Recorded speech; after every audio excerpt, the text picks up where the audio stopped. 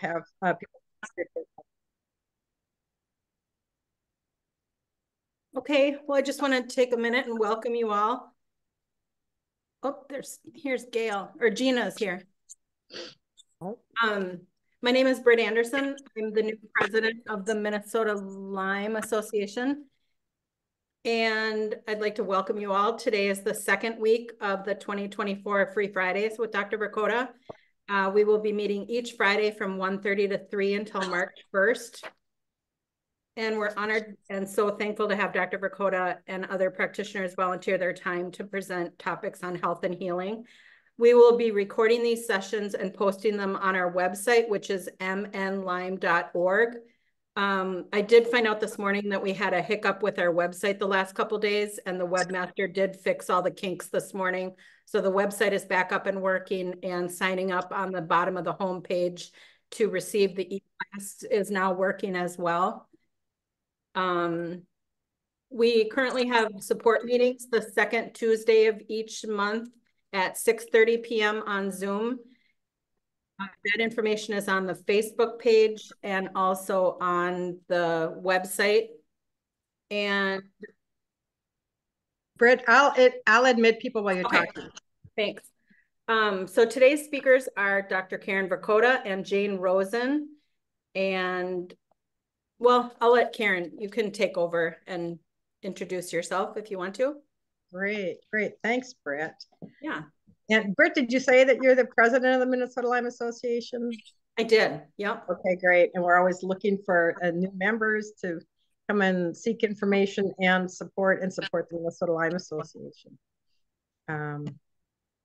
I've been treating Lyme disease in Minnesota since 2001. Attended my first ILADS meeting, International Lyme Association meeting, in 2003, and had the gift of Lyme 19 different times. Wow. Babesia and Bartonella. And most recently talked about last week how an exposure to mold woke up all of my pathology at once. And I was diagnosed with autoimmune myocarditis. And, from a holistic physician point of view, I knew that was a broken heart, and I knew that I had to heal that. And it wasn't a deficiency in antibiotics or mold binders. I had to do some mind-body work.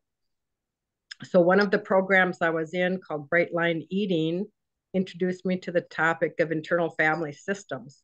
And I felt like I was stuck in Groundhog Day, because I'd find something that would get me feeling great, and then I would go off my plan and I'd eat something like sugar or flour, or I'd stay up too late watching a TV series and be sleep deficient. And then all my pathology would come back. And so I was referred to Jane Rosen, who helped me find little parts of myself that were trying to help, but appeared to me to be sabotaging my best efforts.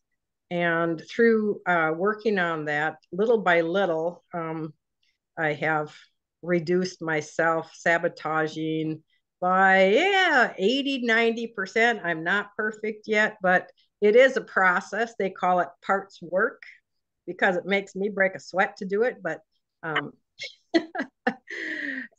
it's really helpful. A lot of people don't want to do it because they have deep childhood trauma going back to the very beginning, and maybe generations of it.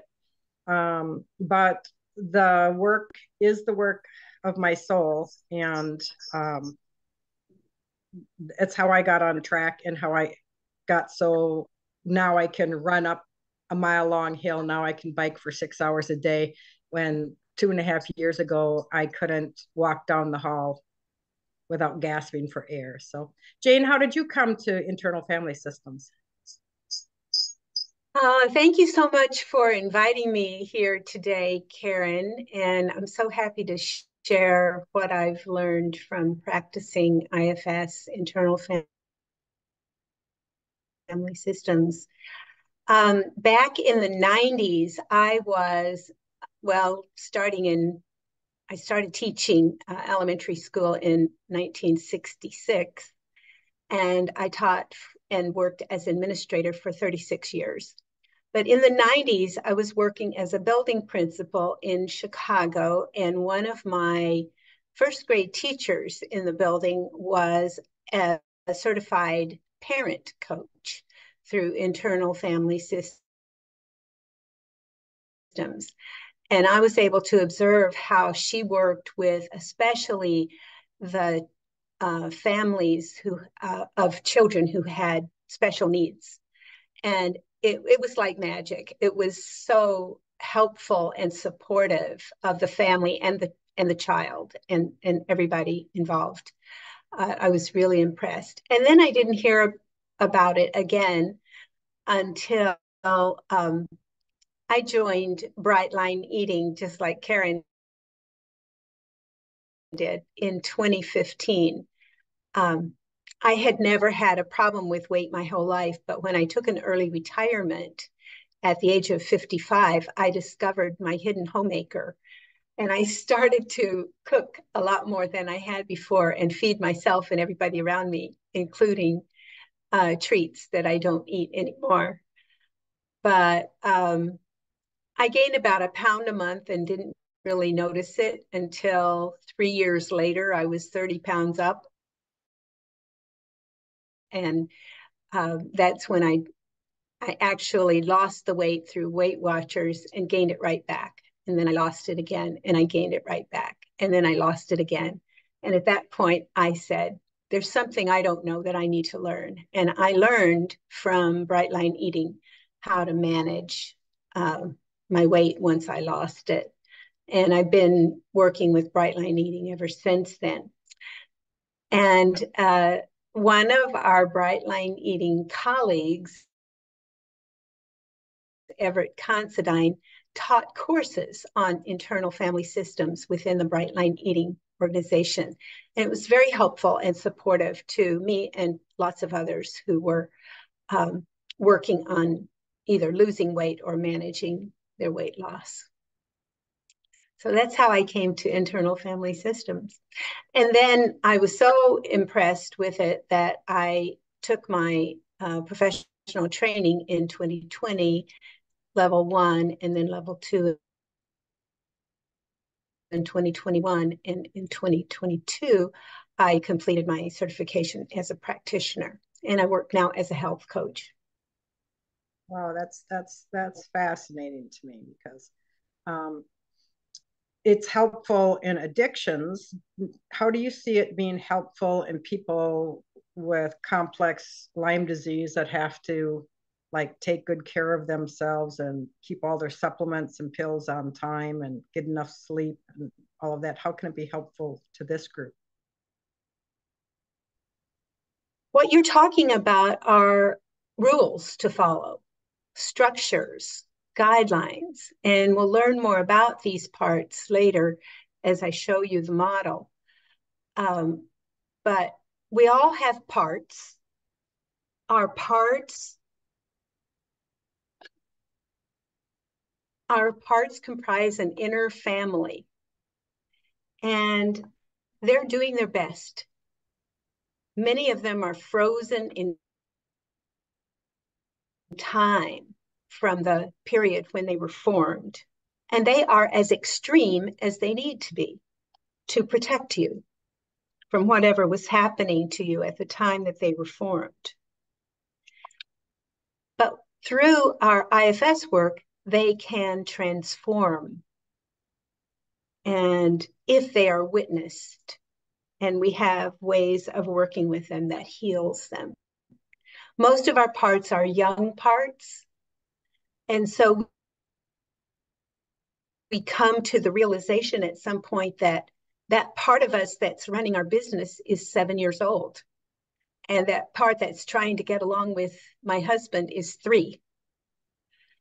So as you get to know them, you begin to help them to come into more helpful and supportive roles within your system. And so just as a process, Jane, it's usually several sessions that it takes to get to know these parts and to work in harmony with them? You know, it's so interesting. Just learning the model can help some people to say, oh, that's not me. That's a part of me. And I know that I can work with that part. And as I come to know it, I can dialogue with that part and I can teach it what I want it to know. And that in itself is a huge healing. We call that unblending. Yeah, because at first we feel like all these parts of ourselves. Certainly has been true with me when Rebel didn't want to follow the rules. And then I said, but you really like to run, because Rebel really likes to ride, bike, and run. And so when I could see that this is the way to be fit and healthy, then I could get that part of me on board. Absolutely. So just knowing the model can be helpful. And then when you discover that there are parts of you that want to follow the rules, they really understand how beneficial it is for you. And there are other parts of you that want to indulge in other treats and experiences that aren't good for you. And so getting to know them can also help them relax and come into harmony in the system. And we'll talk more about protectors in a little while, but the protectors they're doing the best they can to protect the wounded parts of us. We are all born with parts, and our parts are fun and playful and innocent and delightful and creative and trusting and open and sensitive. And then life happens and they get wounded in one way or another. And in IFS, we have ways of going into those wounded parts and helping them heal. Great. So before we start Jane, the model, Karen, you want to do your slides now? I'd like to begin with the grounding meditation before we go into that. Is that okay with you? Sure, I love that. Okay, great. Is everybody okay with that? Okay, so just find a little more comfort in the chair where you're sitting. Maybe make yourself 5% more comfortable. And notice if there's something that you're holding on to that you can let go of right now. Close your eyes if that's comfortable for you, or you can keep your eyes open. Either way, it's fine. And if at any point you want to open your eyes, you can do that too. So take a deep breath in through your nose and slowly breathe out through your mouth.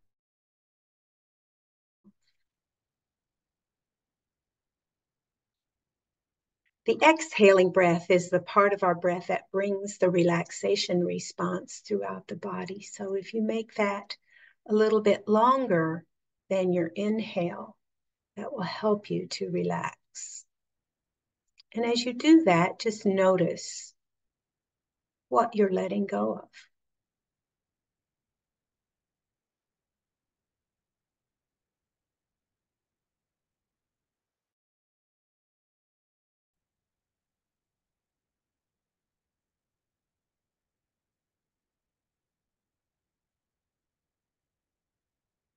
And just bring one of your hands up above the crown of your head.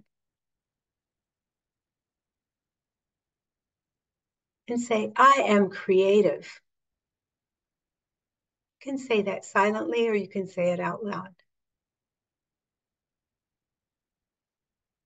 That means you have access to the whole universe of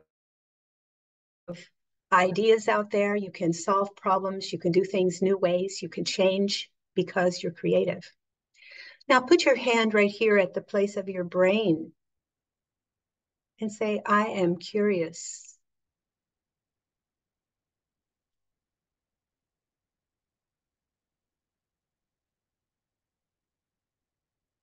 I'm not angry. I'm not judging. I'm just curious to know what's going on.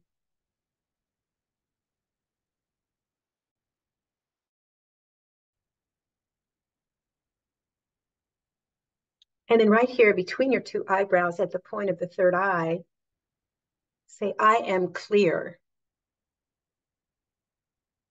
I have clarity. Clear vision. Outside to things around me and inside to my inner family as well.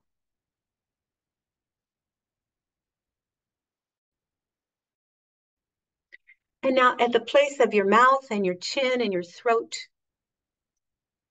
say, I am calm. So that everything that comes out of your mouth is calm.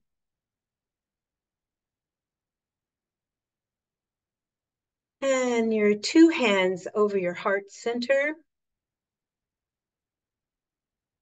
Say, I am compassionate.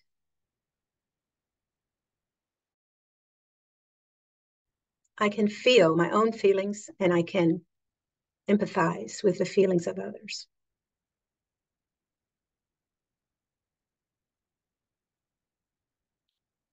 And then put your hands right above your belly button, just below your heart. And that's the seat of your courage. I love that word courage because it comes from the word cœur in the French language that means heart. So the courage comes from our hearts. Courage doesn't mean that you're not afraid. It means that you feel the fear and you do it anyway. And then bring your hands just below the belly button to your gut. And that's where your confidence lives. You can take a stand, can stand for yourself and your best interests. And then the last one you can feel through your seat on the chair or through your feet on the floor, and that one is connectedness. We are all connected with each other here in this Zoom call. And we're connected to Dr. Vrchota.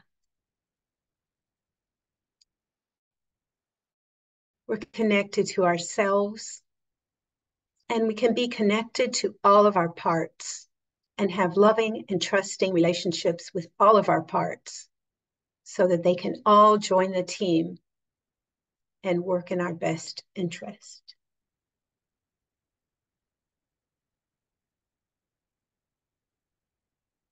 So just feel those positive characteristics up and down your spine.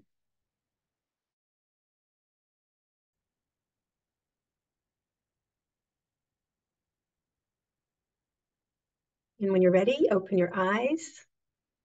Join us again here.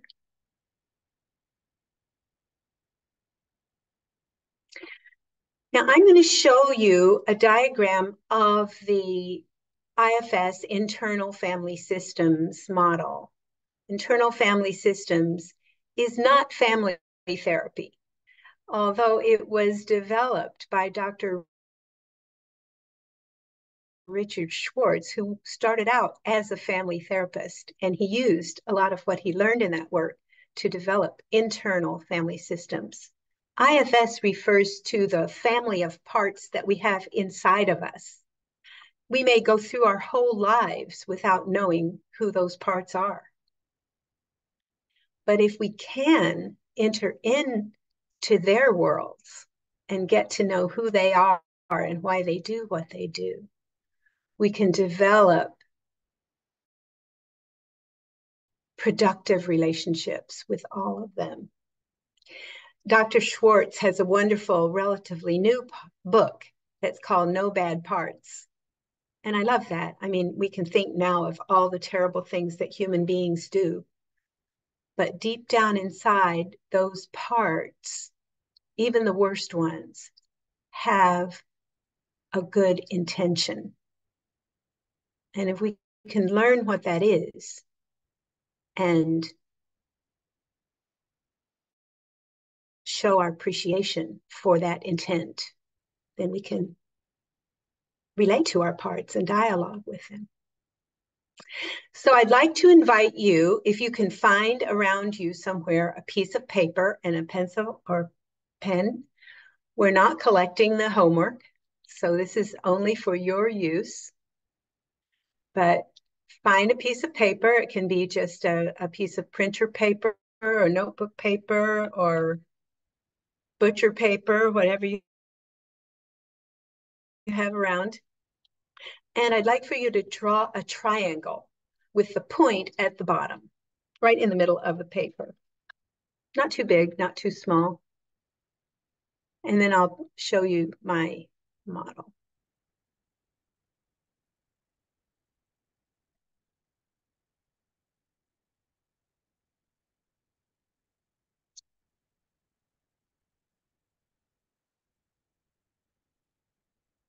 Okay. So I'm going to share my screen with you now. Oh, you have to allow me to share my screen, Karen or Britt, whoever's doing that. I don't know how to do that. Let's see. Maybe if you make me a co-host. It's done. You're a co-host. You're good. I can do it now. Okay, can you see my screen? Yes, it's now. changing. Oh. Good. Okay. So all those words that I used in the meditation are parts of the self. And this is one of their characteristics of the self. And you may or may not have noticed that they all begin with the letter C. The self is unique to IFS. And we talk about the self as something that we're born with. We don't have to learn it or develop it. We don't have to increase it or grow the capacities. The capacities are all there. But what happens is that our parts cover up those self characteristics. And as we begin to work with our parts and help them relax, then we're able to see more of the self. And the self is our healing power. We have two different kinds of parts. We have protectors and we have wounded parts. When things happen to us that wound us, we have strong feelings that overwhelm us. And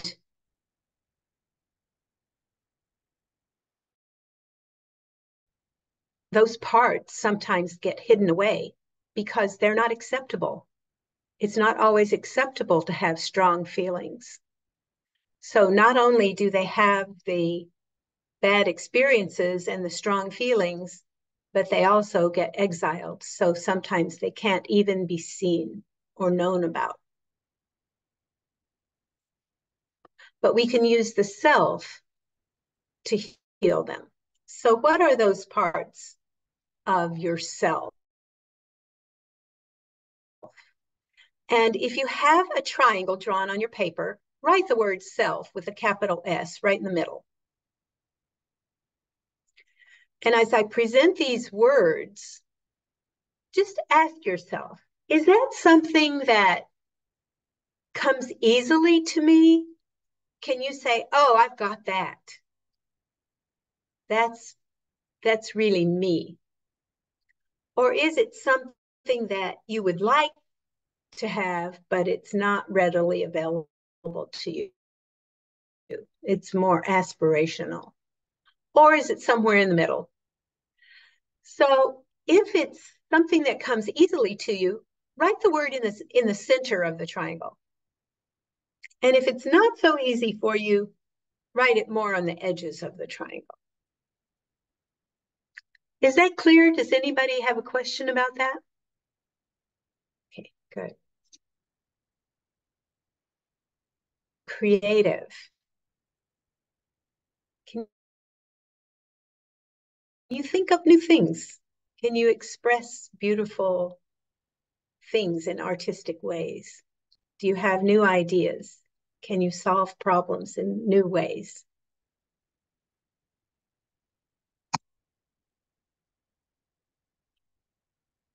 You want to learn new things, learn about the people around you, learn about nature, learn about science, learn about your body.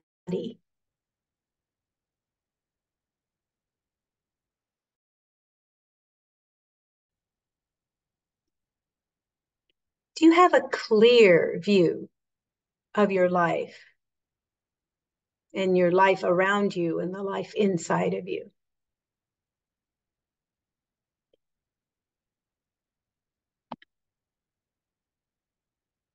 Does calm come easily to you?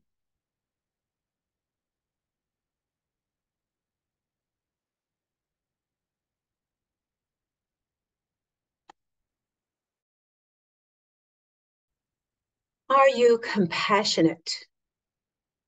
Do you have compassion for others? Do you have compassion for yourself?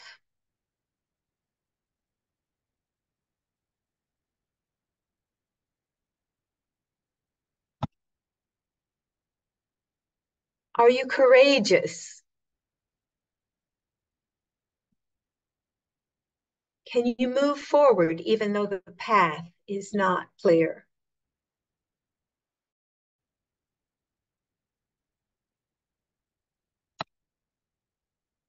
Are you confident?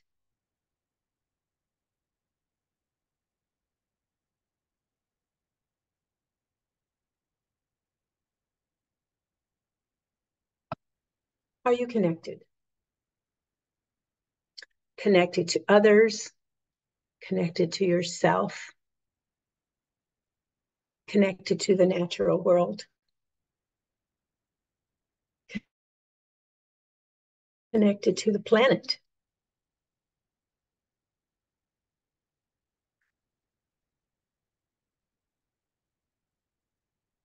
Okay, I'm going to stop there for a minute, and I'd like for you to just unmute yourself and shout out any of the characteristics that came easily to you. What are your strong points? Compassionate. Good. Creative. Connected.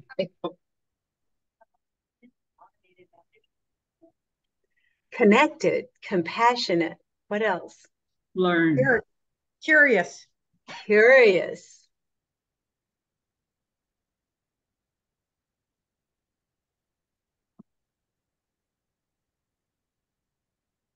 Wonderful. And that's what we need to do parts work. We need some of those C characteristics. We don't have to have all 8 of them, but even if you have 1 or 2, you can get started with those. And very often, curious is the first one, because I can really get curious about what's going on inside of me. Why is that part doing what it's doing? And then if you can lean into some compassion, that really helps you to make progress with your parts work. Okay, let's go back to the model.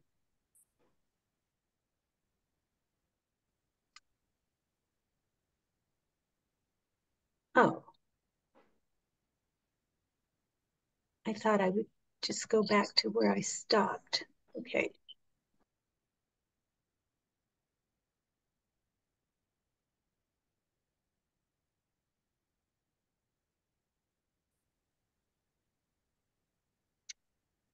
Oh, from current slide. Good.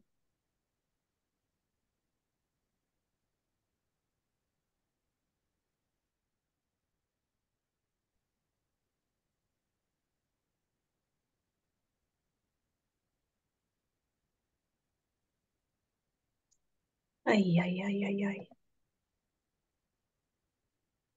ay. Okay, here we are.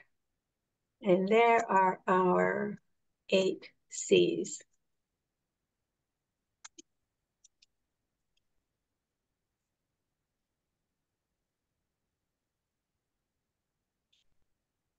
Okay, these wounded parts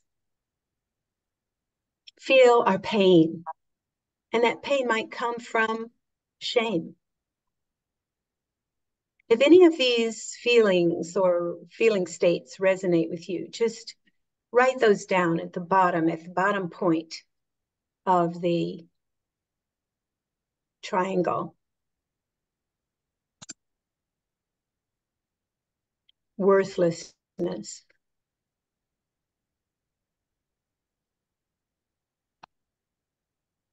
Loneliness.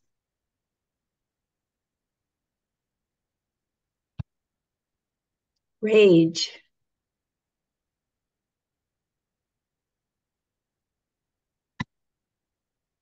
And grief.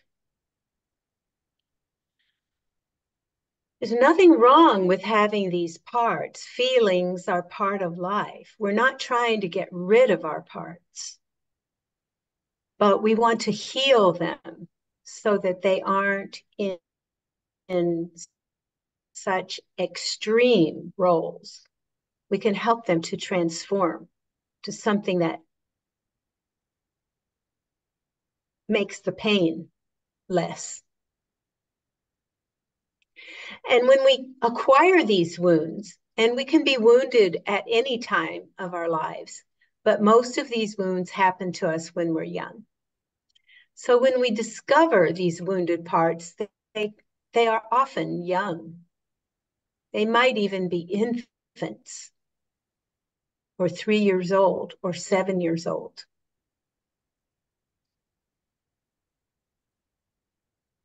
And so, according to the model, the protective system grows up around that to protect ourselves from feeling those painful, unpleasant feelings. And we have 2 different kinds of protectors. We have managers who are proactive. They're working in the front to create structures and rules and all of those things that Dr. Karen was just talking about, of those things that we know are good for us. We know perfectly well what we should be doing, right? There are things that are according to the rules, and we know those rules. Very often when these managers come up, if you see images of them in your mind, they're carrying a checklist on a clipboard, and they're keeping track of what you're doing and not doing. So those manager parts are being proactive. And here are some of our common manager parts. Now, this is not an exclusive list. You could have hundreds of different kinds of wounded parts, hundreds of different kinds of managers, but these are just a few examples.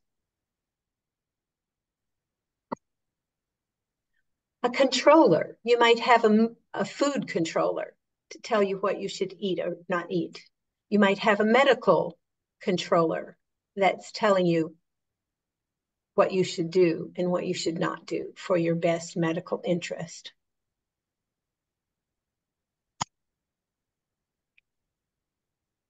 You might have a judgy part that's commenting on everything that you do and say.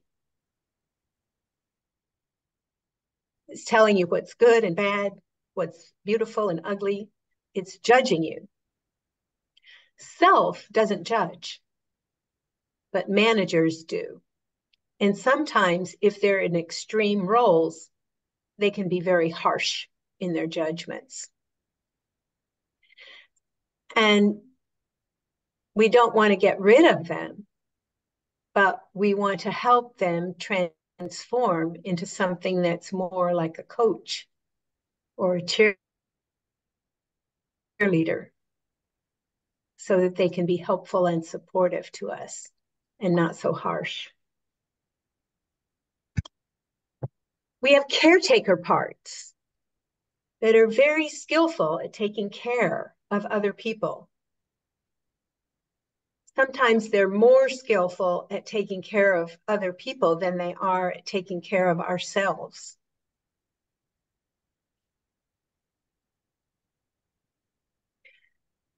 If you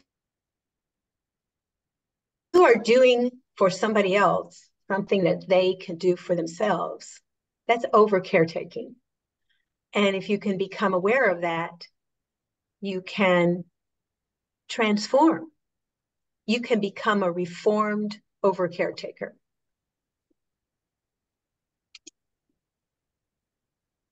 A striver. We all have things that we're striving for, whether it's prestige or fame or money or position or love. We're striving for something. And sometimes that comes from our own desires, and sometimes it comes from other people's desires. We're striving for what somebody else wants for us.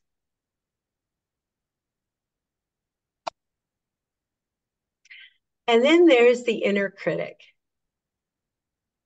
I personally have a whole line of inner critics stretching all the way out to the horizon.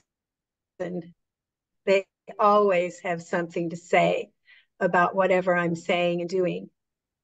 And the inner critic wants to be helpful, but it almost always gets what it doesn't want. As we work with our critics, we find out that they're trying to protect us from criticism. So what do? They criticize us. So right there, they're getting what they don't want. And then we have another kind of protector on the other side that is not proactive. They're not aware of the rules. They're not setting up structures. They're not following patterns. They're reacting after the fact. After we begin to feel shame or worthlessness or loneliness or rage or sadness, after those wounded parts get triggered, then the firefighters come in to save the day. Here's one example of a firefighter binge eating. Or even if it's not binge eating, it might be eating a small amount, but of the wrong thing, the thing that we know is not the best for us.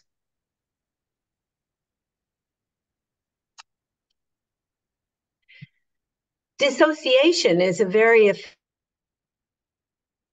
effective firefighter. That means that you just check out mentally. You just leave the room. You dissociate. You're not in the room anymore.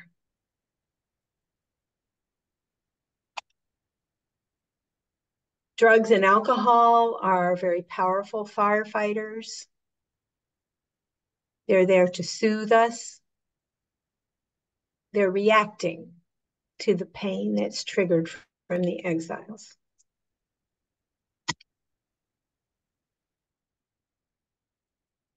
You might have a compulsion to do a behavior over and over, something that's not in your best interest. And you might be coping with an addiction. Personally, I have a powerful sugar addiction. It's the kind of sugar addiction that the first bite is the feast, and then I'm off to the races. So it's much better for me to totally avoid sugar and then I don't miss it. I don't need it. I don't want it. And my body's much happier without it. Same thing for other kinds of starchy vegetables or flours, other carbs that are not bringing us the nutrition we need. We can be addicted to almost anything. We can be addicted to gambling or shopping. Lots of different addictions.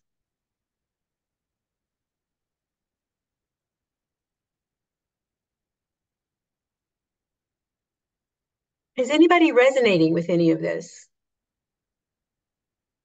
Mm-hmm. Yep. Who said yep? Was that Sharon? I probably did. I said it kind of loudly. I didn't realize I was unmuted. What did you recognize in all of that?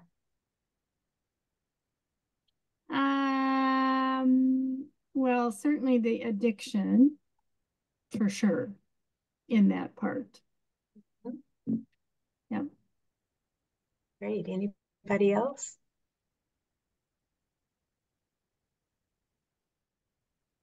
Food. Right. Turning to food for comfort or soothing or distraction. This is what we do. This is what our firefighters do. They're trying to help us.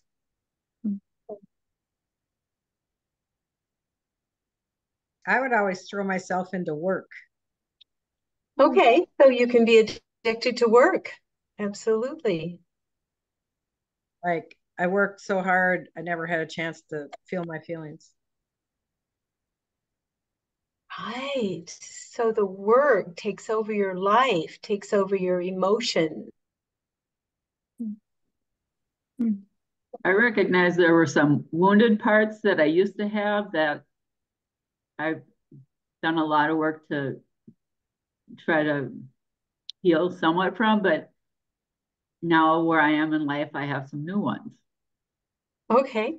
That was kind of interesting.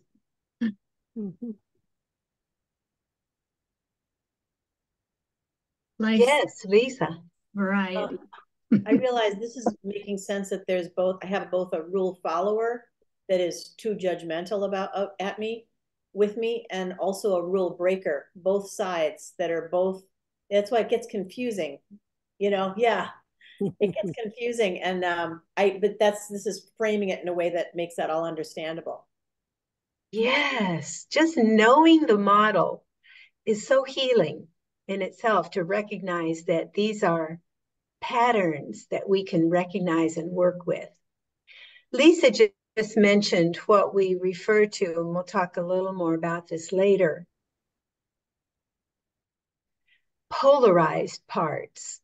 For example, we might have a food controller who knows all the rules of the food plan, knows what we should be eating, knows what we have for breakfast, lunch, and dinner. It's all laid out. It might even be written down. We know what it is. That's our food controller.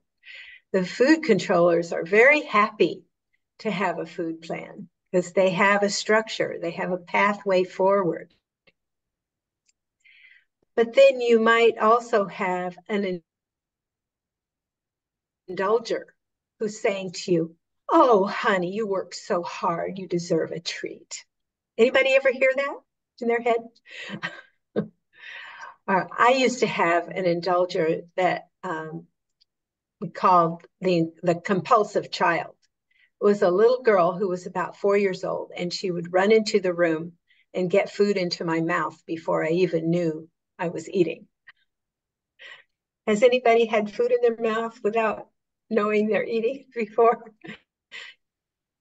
Yeah, that's the compulsive child. So when you have these polarized parts, you have a controller and an indulger, and the controller has to get stronger. And because the controller got stronger, the indulger has to get stronger. And then the controller gets even stronger. And the indulger gets even stronger. So you have this fight that just, the problem never gets solved because those protectors are just fighting with each other. We'll talk about that in a little while. Anybody else?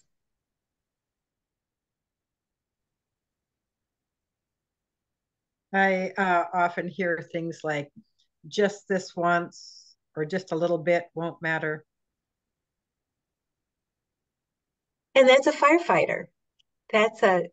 We call that in BLE, we call that a seductive rationalizer. It's a part of us that always has a good reason. And, I'm going to start my diet on Monday morning, right? It's always, I'll start next week. Just a little bit won't hurt. I'll start next week. I'll get back on track tomorrow. And then sometimes tomorrow never comes.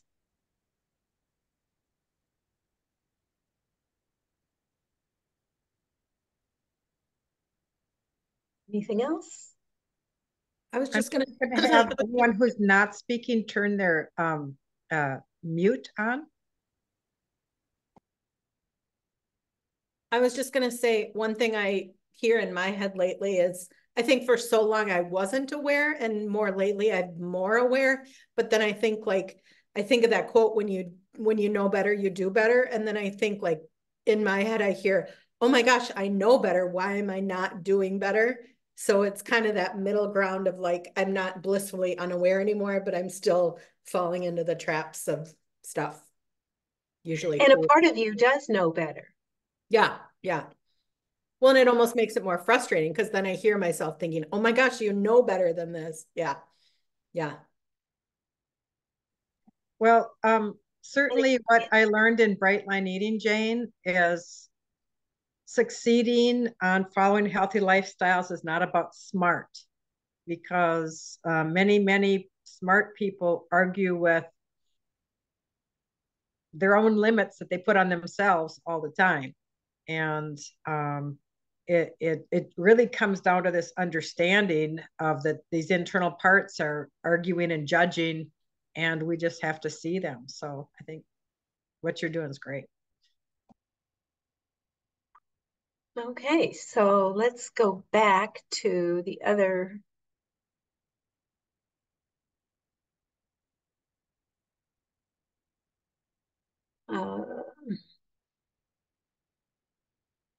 Okay, I'm going to close that one, and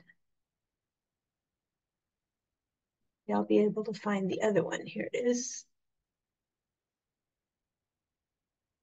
Okay, so I'm going to share my screen again and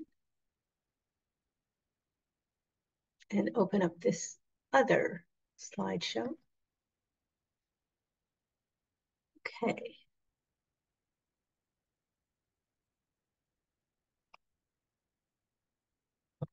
So, Britt, you were talking about saying, oh my God, I know better than that. And so you're aware of that part that does know better.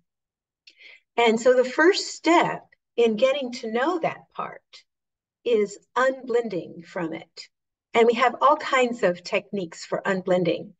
One way that we unblend is to try to get a visual image of it. When that part comes up, that part that knows better, what does that part look like? Having said that, we know that 25% of people don't see anything. When they try to get a visual image, they don't see anything. They just see black. In fact, Dr. Richard Schwartz, who developed parts work, internal family systems, he does not visualize his parts. So how does he perceive them? He might hear a voice, or he might feel a feeling. He might have a persistent thought or the part might come to him in a dream. He might recall some memory where the part was present, or it might be a felt sense. I just witnessed a session being done by Everett Considine with a woman who was not able to visualize her parts. And she was really struggling to work with him because he kept asking her to get an image and she couldn't get an image. She didn't have any images. And after a while, she says, I don't see anything, but I feel something. I feel somebody hugging me. And she had that physical sensation of being hugged. And that was her perception of the part. That's how she was able to get in touch with it. It can be a physical sensation. It might be a pain. You can definitely work with physical pain as a part. That physical pain might have something important to tell you. How many of you visualize your part?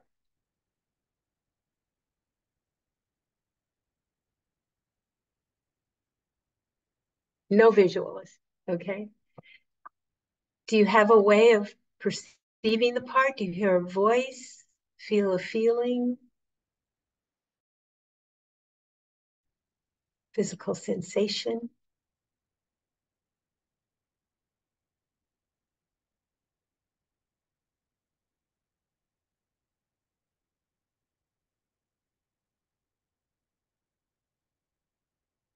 Okay.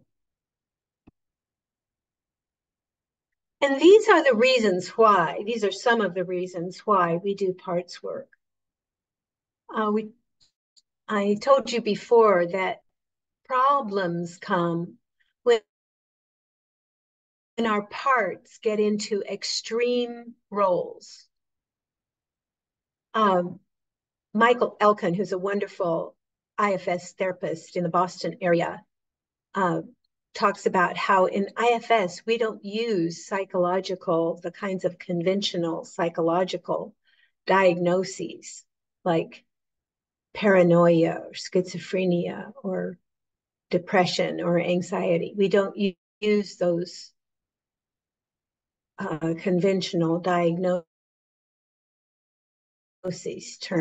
diagnostic terms. The only diagnosis that we give in IFS is that a part has gone into an extreme role. And by working with our parts, we can help to liberate our parts from those extreme roles and get them back on the team in a harmonious relationship with ourself and with the other parts.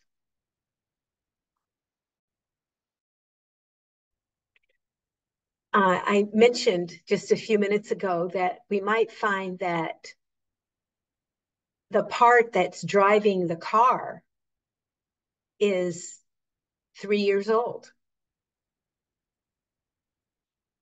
And in parts work, what we strive to do is let the self with all of those 8 C's move into the driver's seat and invite the part. We don't want to get rid of that 3-year-old. And some of those parts might have important talents or skills, things that we need to help us manage our lives. But we want them to be in the back seat, not in the driver's seat.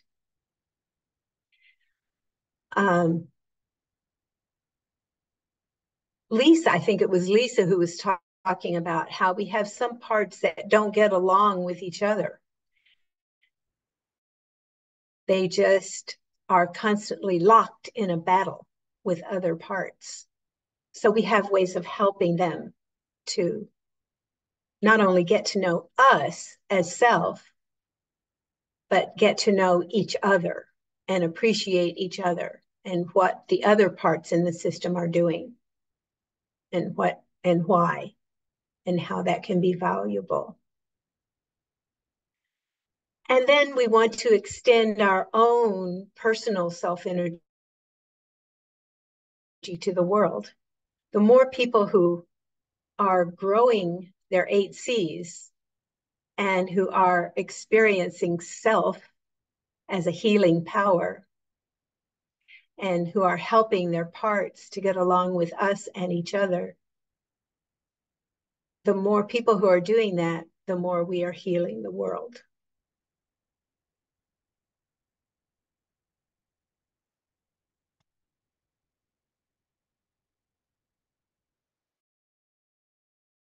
So just as you might want to get to know a new neighbor or somebody that you met in the park or somebody you met at church or at school, you would ask them questions about themselves. Let me get to know you. Tell me about you, yourself, about your life. So these are some of the things that we can get to know about our parts. We might know what they look like, how old they are. They might have a gender, or they might not have a gender, or they might not even be like a human. They might be a block of wood, or a cloud, or a fence, or a wall.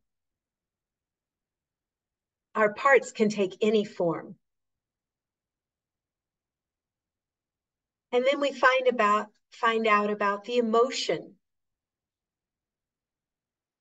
Is the part sad, angry, fearful, disgusted, happy, excited? What is it feeling? If we listen, we might hear a voice, and sometimes that voice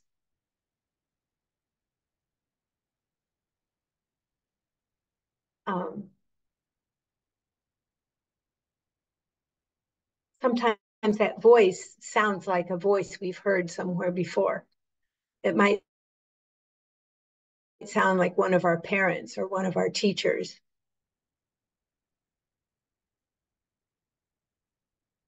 We might just feel a physical sensation, and that's how we perceive a part.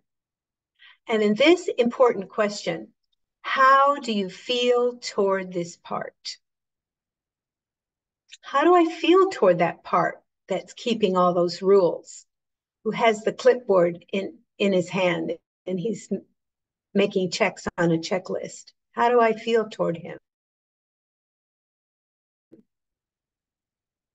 And if the answer is one of those 8 C's, I feel curious, or I feel compassionate, then we can move ahead working with the parts. But if it's anything else, that means we have a concerned part that may need to be heard from first. And then we want to find out about the part's job. We ask them, what's your job from your perspective? What are you trying to do to help my system? And when we learn what the part is trying to do to help, sometimes we can feel appreciation, not for what they're doing, but at least for their intention to help us. And if you can show appreciation and love and appreciation to your parts, then that can be the beginning of forming a loving and trusting relationship with our parts so that you can work together and dialogue together.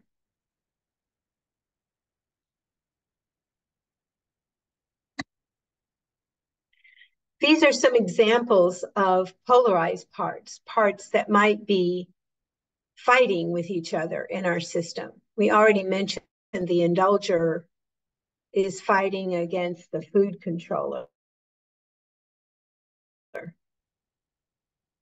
You might have a caretaker part that's dedicated to take care of children or take care of elderly people. or take care of your spouse, take care of your home. And you might have another part that feels entitled. Well, that part is entitled to being taken care of also, right? So you have one part that wants to take care of others, another part that wants them to take care of you, and they can be polarized. You might have a taskmaster who has a whole list of things to do, chores to do, things that need to get done. And then a rebel that comes in and says, no way, I'm not doing all that. Or if not a rebel, you might have a procrastinator who says, I'll do that later. I'll start my food plan tomorrow morning.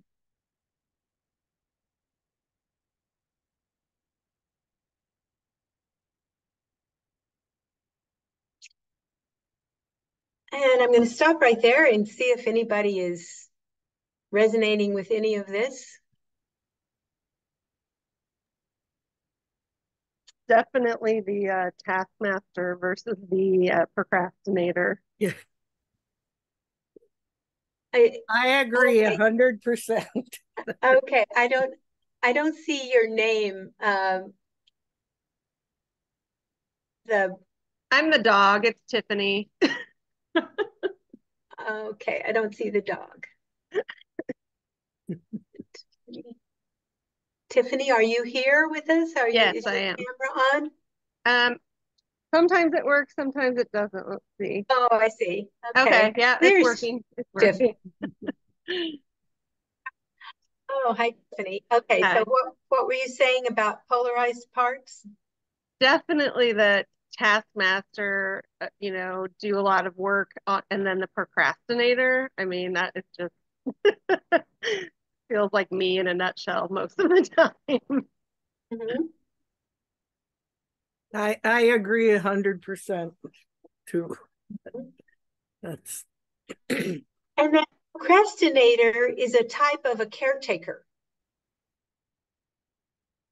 It's trying to take care of you by putting things off. So if you can express your love and appreciation to that part for its intention to take care of you, it's amazing how our parts relax and soften a little bit, so that when we want to dialogue with them, they're more agreeable to that.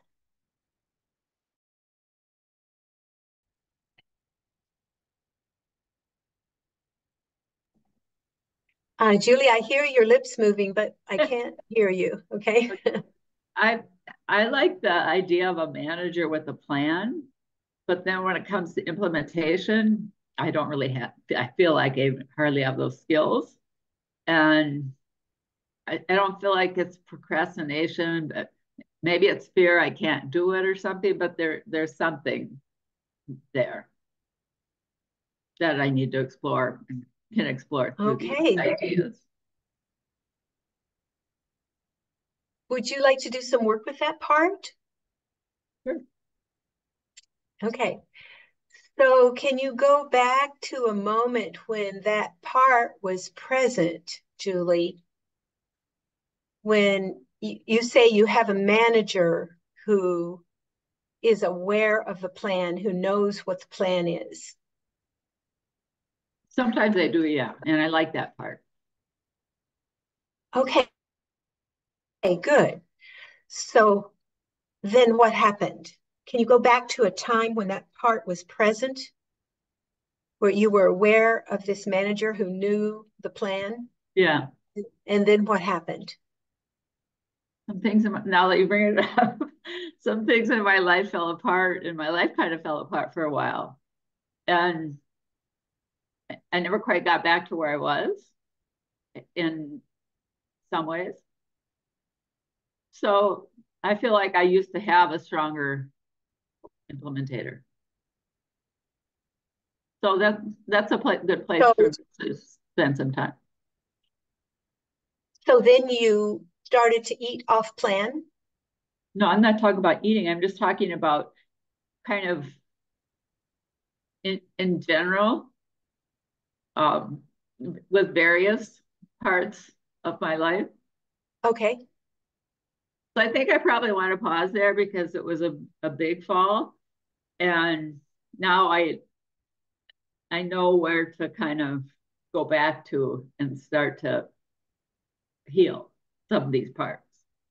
Good. Okay. So, and that's what happens in IFS. If you're not ready to take a look at a part, then you wait for the part until they're ready. Yeah. There's no reason to rush, no reason to push.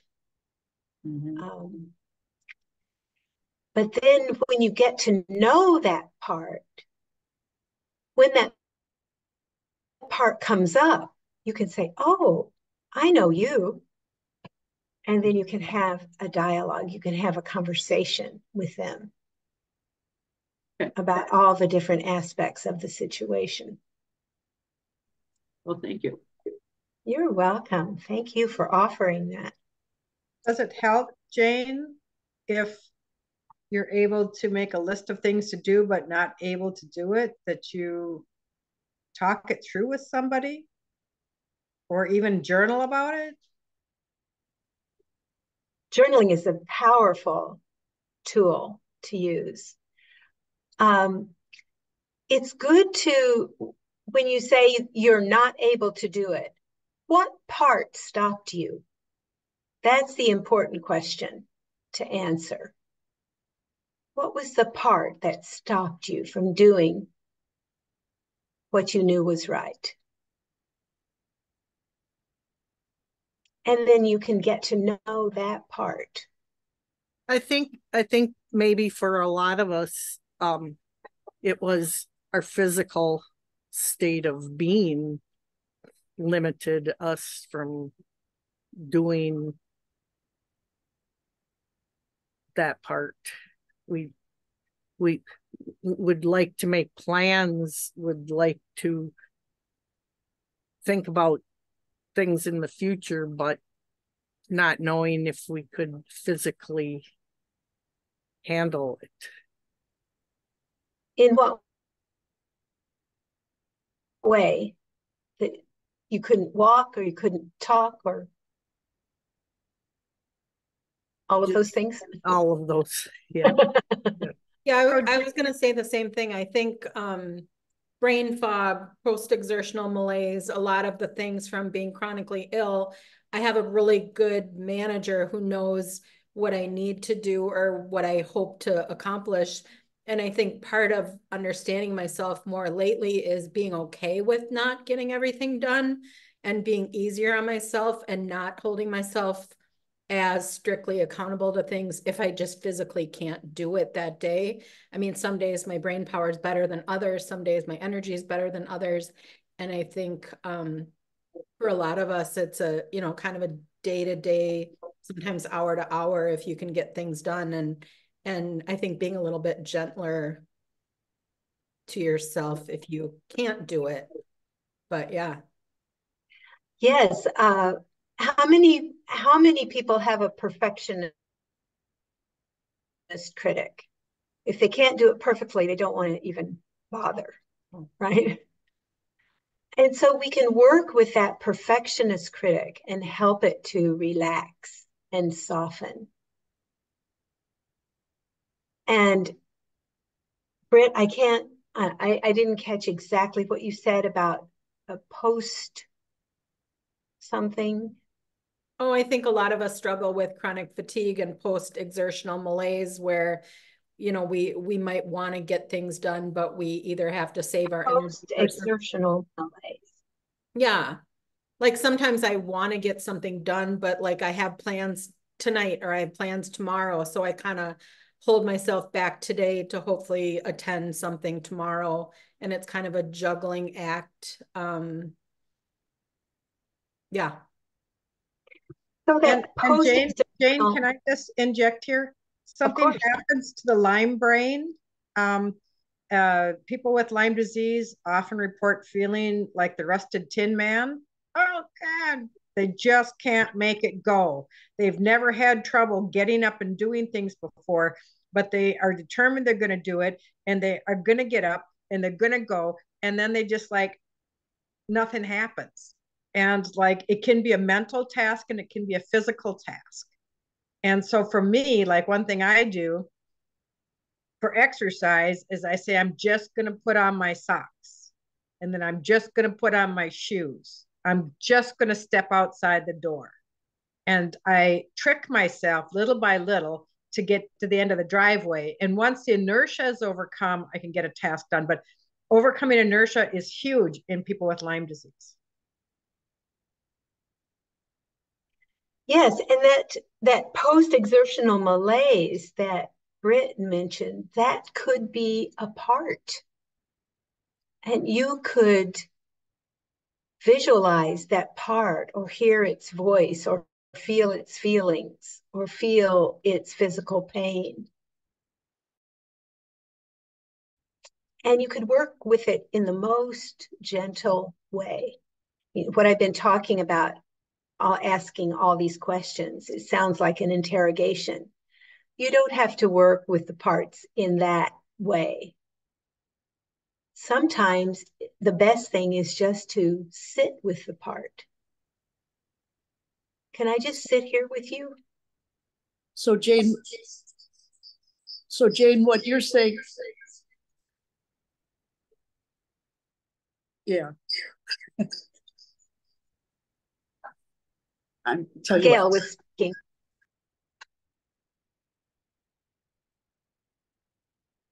Oh, you have two devices on? I can't hear you. The two people side by side, and I think Gail has to turn off her sound so that Mick can speak.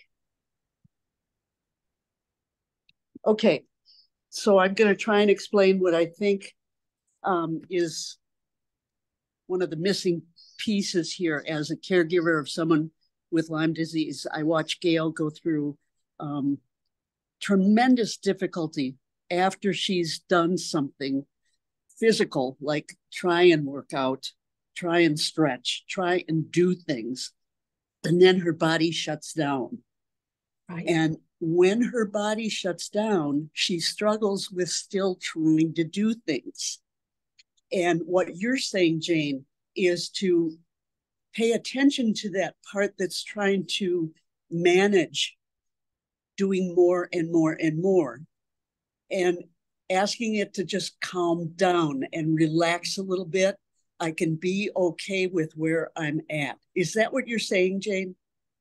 Absolutely. That is so well said. Thank you so much for saying that. And that's Mick that was just speaking, Jane. Oh, thank you, Mick.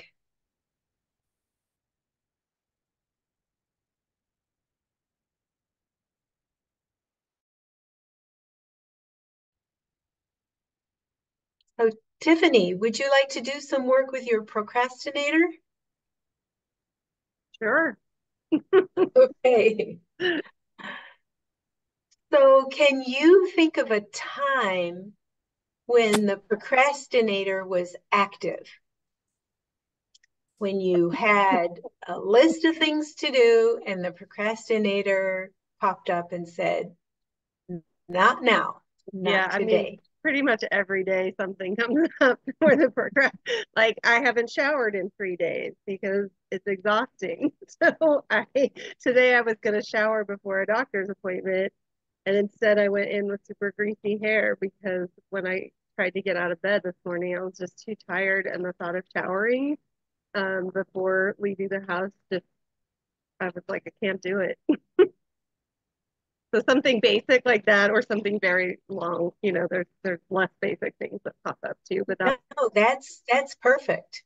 That's perfect. So as I said before, the procrastinator is a type of caretaker who's doing their best to take care of you. Okay. So just let's see if we can find that part and get to know it a little bit.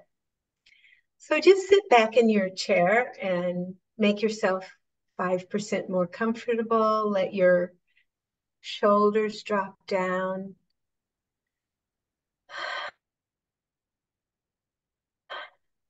Take a few breaths in and out, in through your nose and out through your mouth.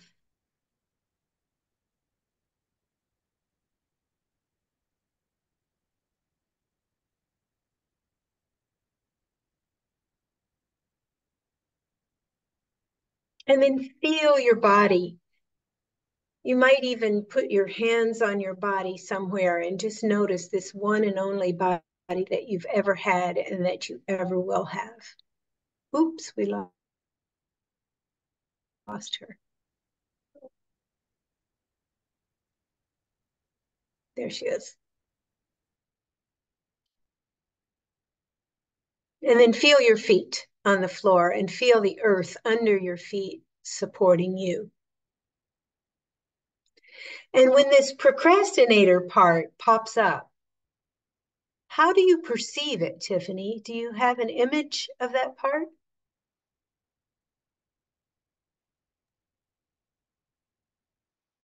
I do. It's kind of like it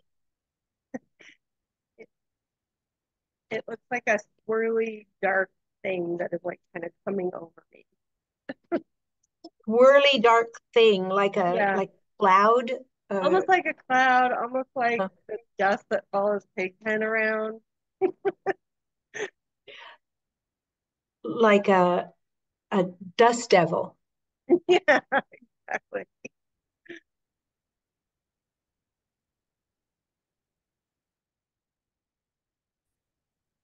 And what's its feeling? What feeling do you get from it as it's coming? Like an energy sucker, right? Like I was just about to do something and I was just about to, and it's basically saying like taking any little bit of energy that I possibly had and just taking it away. Okay.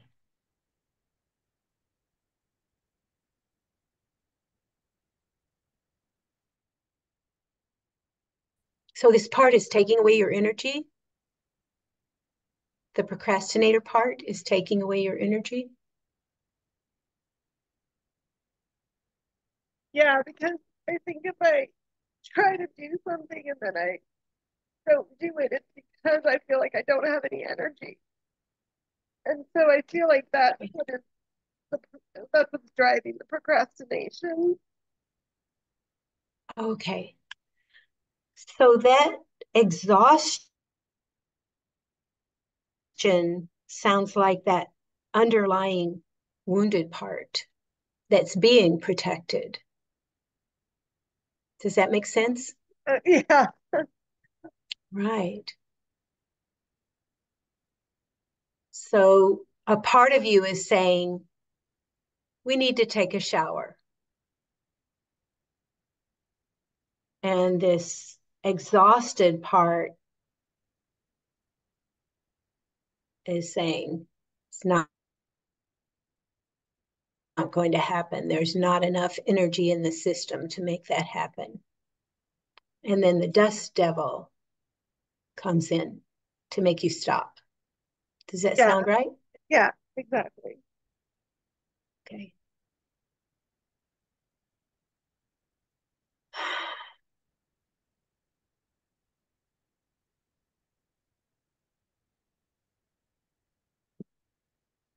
What is the emotion of the dust devil?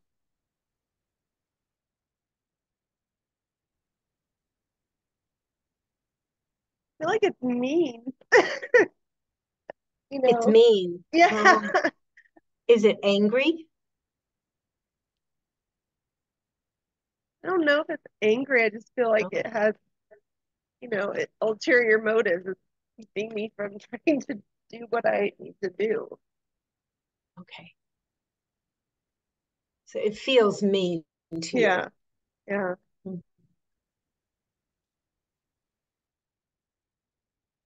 Does it speak to you? Does it have a voice?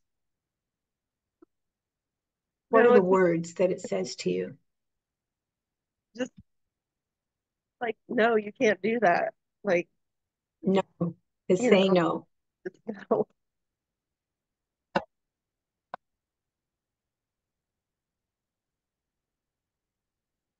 And where do you feel that dust devil in your body or around your body? Usually either in my stomach or around my heart. In your stomach or around your heart.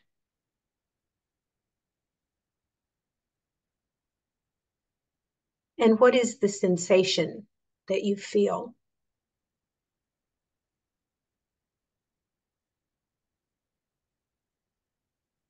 Like, kind of like suffocation, like pressure. Oh, okay.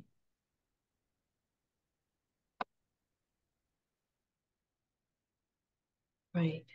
It's a very clear message.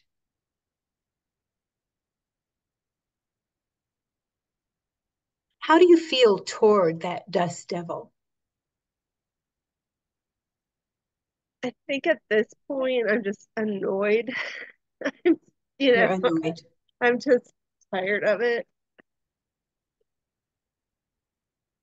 Okay, that's another part. That's a concerned part, a part that feels annoyed with this dust devil. So can you turn to that annoyed part and ask it to step aside briefly while we get to know this part, this dust devil part?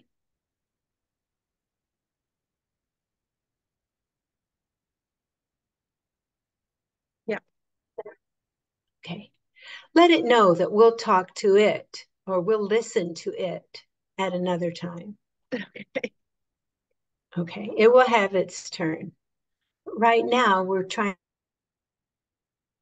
to get to know more about the dust devil.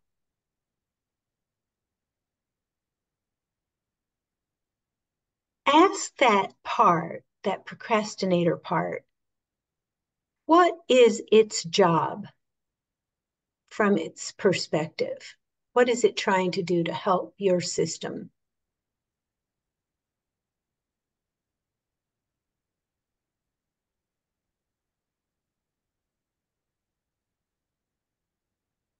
Seems like it's just trying to keep me from like overexerting myself.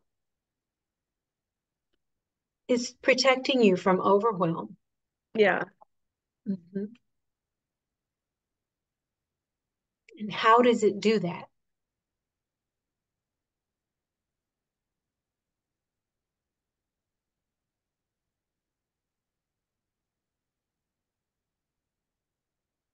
I feel like this is where I'm back to like the energy sucking. Like it takes away any little energy that I have so that I just don't get up and don't activate. Oh, very interesting.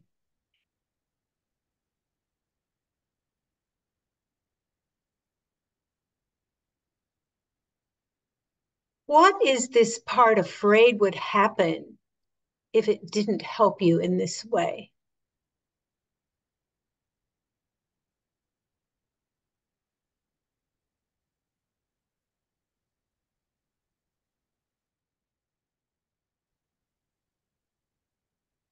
I think there's like a sense of I'm already like functioning at a very low kind of energy level. And I think there's this idea that like if I did get up and do certain things, that then I'd be so burnt out that I like wouldn't function at all. Like keeping me from, like failure to function completely, I think is what it thinks it's doing. Keeping you alive. In a way, yeah. Yeah. If it feels right, can you send some love and appreciation to this part for its efforts to try to help you? Sure.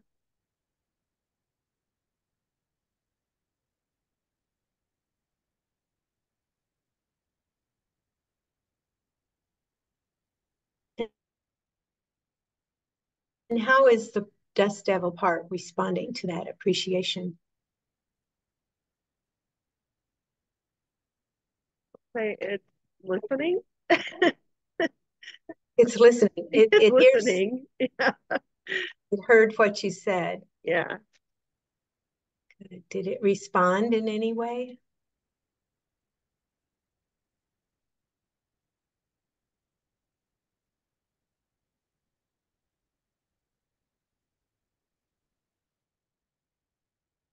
I feel like it has relaxed itself a little bit from being like on hyper vigilant.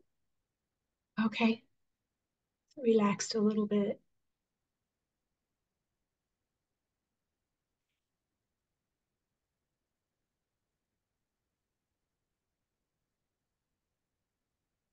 Ask the dust devil if it would be willing to let you go and meet that exhausted part.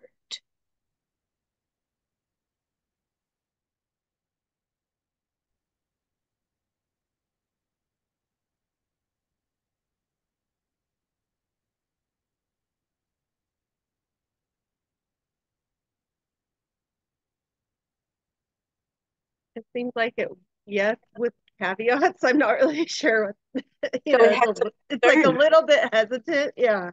Right. It has some concerns. So let's listen to what it has to say. What are its concerns?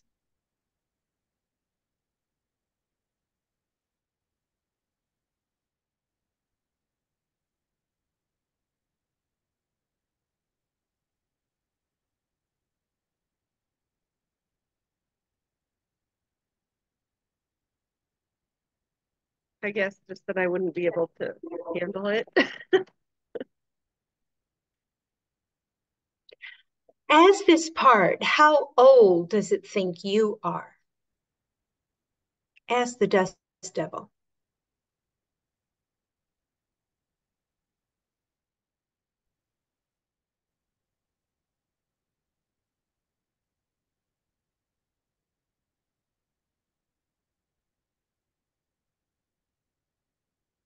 I'm getting a 9.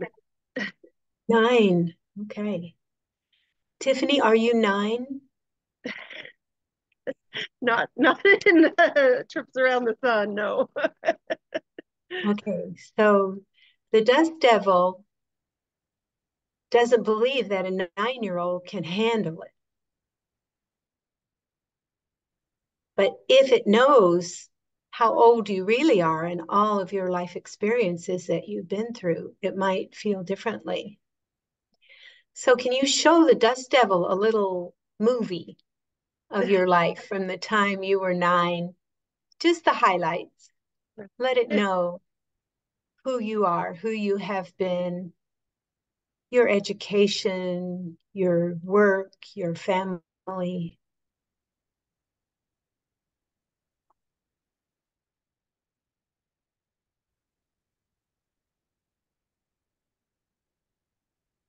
Okay. And how is the dust devil responding to that information? Feels like it's getting smaller. It's getting smaller.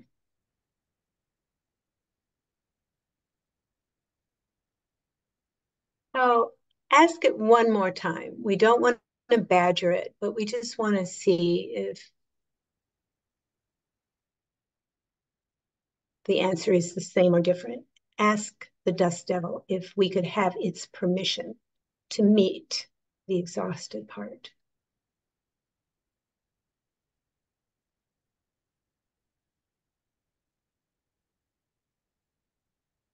Yeah, seems fine now.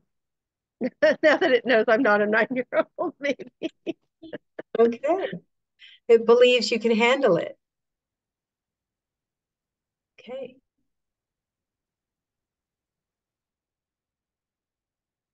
So do you see that exhausted part in a particular place and time?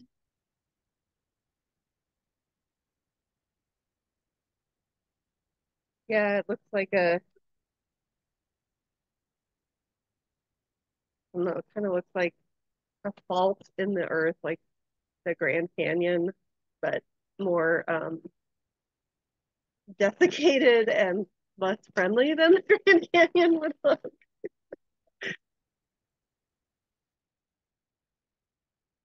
Well, like a crack in the earth. That's where the exhausted part is. Yeah. Can you go? Can you go there?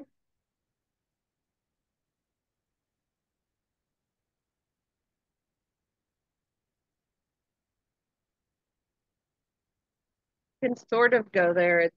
There's kind of like a lava thing going on the bottom of the crack. So it's like I'm trying to go down to the bottom and it's on fire, I guess. Do you need to retrieve that part and take it out of there? It sounds dangerous. Is that I mean, yeah, I probably do. It's just scary. Do it in your imagination and bring it to a place, a beautiful place in nature. It could be any place, some place where both of you could feel safe and comfortable.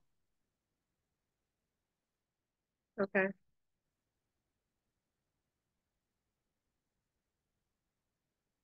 Are you there? Mm-hmm. Where are you? At the beach. Oh, okay, great.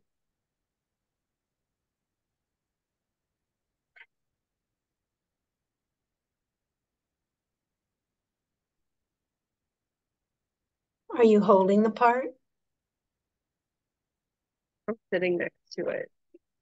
Sitting next to it. How old is it?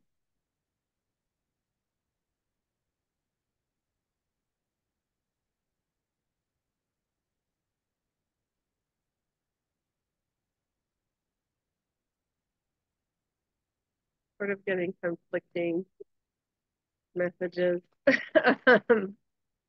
Somewhere between 12 and 30. Okay, it could have different versions at different ages. It could be the same part at different ages. How about the 12-year-old?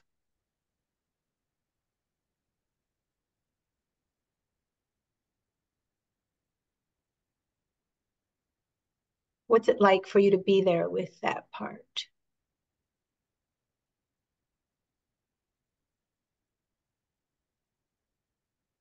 Okay. And what's it like for the part to have you there with it?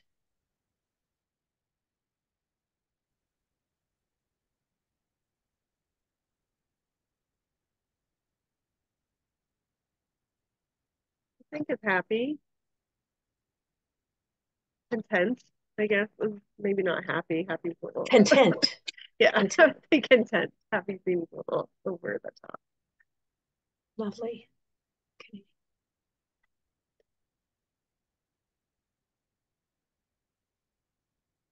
And you want to move just as fast or as slow as this part is willing to move. This might be all you want to do today.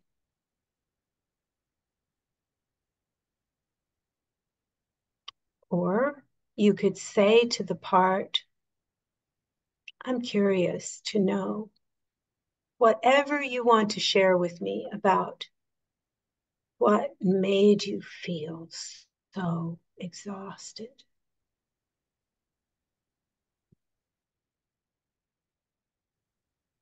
It doesn't have to talk. It can show you in images or memories. Yeah, it knows. What is it? I didn't hear you. Oh, I was just gonna say, it knows why it's so exhausted. Does it feel that you know Yeah. what it feels that you really get it? Yeah. Okay. Has this part taken on some beliefs about itself or its life based on these experiences. And those beliefs are burdens.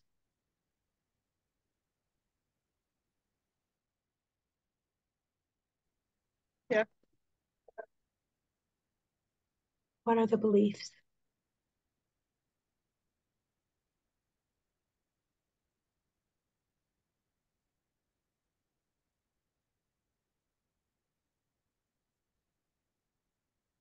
Having to walk on eggshells. Right.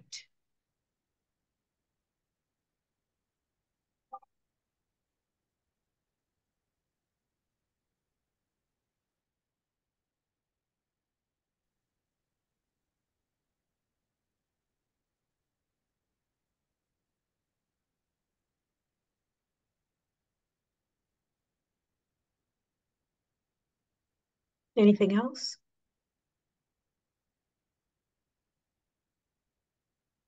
That's about it. Okay.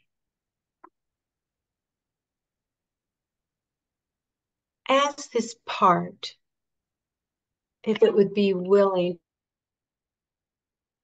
to give up or release any part of that walking on eggshells.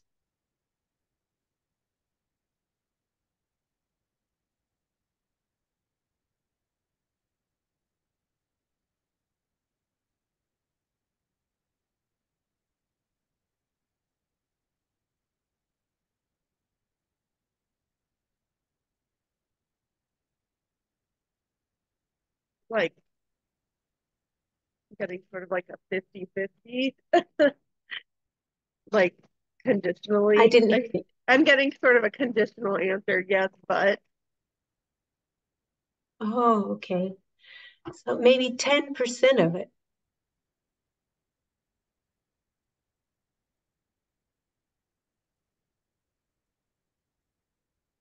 I think a large portion of it, yes, it would be willing to give up. There's just like some residual stuff that seems like very there. Okay. So would it like to release the burden into the water, into the earth, bury it in the earth, send it to the light, the sun, release it into the wind, or put it in a fire? Or you could give it. Ah. So go ahead and help this part. Release that burden or any part of it into the fire.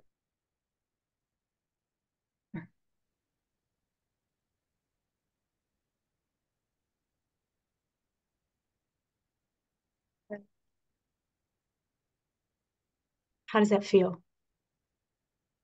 Good. Right.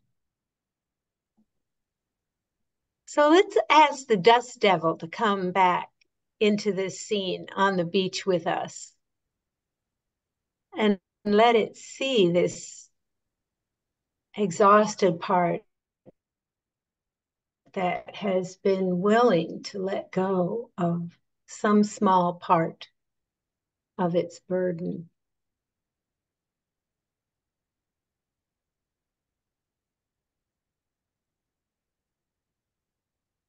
What does the dust devil think?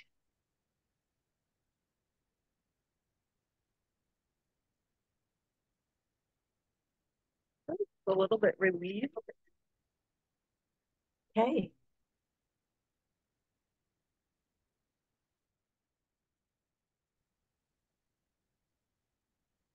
Does that feel like a good place to end right now, Tiffany? It does, yeah, thank you. Oh, Tiffany, thank you so much for sharing your experience and your vulnerability with us. Would anybody in the group like to give Tiffany some compassionate feedback about her sharing? Well, thank you, Tiffany, for being so brave and bringing those broken parts forward. I know how scary it can be and how we don't want to name in a public area or private griefs, but you were able to speak about what's going on in a way that many of us get what's going on and really let go of stuff in a big way. And it just like touched my heart. Like really. I'm proud of you. Big time. That's hard stuff. I really appreciate your willingness to just to fully show up to this group of people that you don't know. I really honor you, and I'm grateful for the insights that I got from watching you be willing to be that vulnerable. Thank you. And those of us who had the privilege of witnessing that work with Tiffany, we've received healing also. All of us have.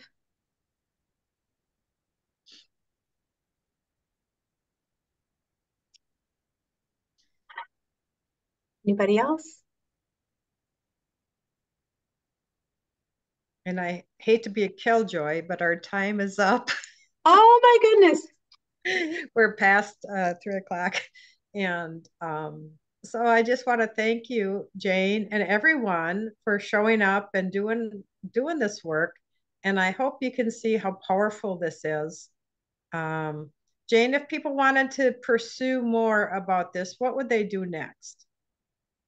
Well, I do have a website, janerosen.coach. And you can learn a little more about me there. And then you can send a message through the website to me. Great. Thank you so much for being here. And Britt, do you want to say anything? You're so welcome. Else for us to close? No, I just want to thank you all and thank you, Jane. And yeah, it was a good session. Thanks, everybody. And thank you, Tiffany. I think that resonated with a lot of us that deal with exhaustion and fatigue. And yeah, so thanks. Thank you. Thank you, Jane. This is my privilege. Thank you. Thank you, everyone. All right. We'll see you back.